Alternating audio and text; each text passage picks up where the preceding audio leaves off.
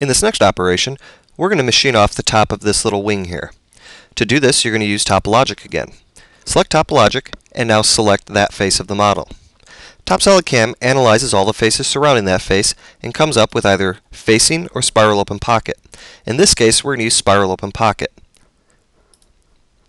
Now, let's reuse the 5/8 end mill that's currently in the spindle. To do that, simply just double-click it here in the list. You'll see it come up visually. Say OK. Now, let's set our depth of cut. We'll set this to maybe 100 thousandths. Let's leave 20 thousandths on the bottom, 20 thousandths on the sides, and let's even set the 20 thousandths on the islands.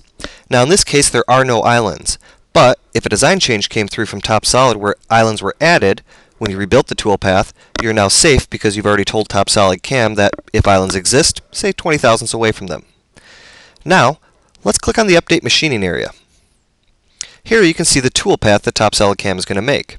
Let's maybe go set this the way we want it to run. To do that, let's go to Machining Method, Successive Contouring. Let's set our external clearance distance, in this case, to 0. Let's also set the step over. Now, another way to set your step over here is to type the diameter of the cutter, asterisk for times, and 0.4. When you do this and hit the Tab key or click to another field, TopSolid'Cam automatically calculates the math for you. Now we're going to say OK and OK. And here you can see the tool automatically plunges off the part correctly and machines off that face.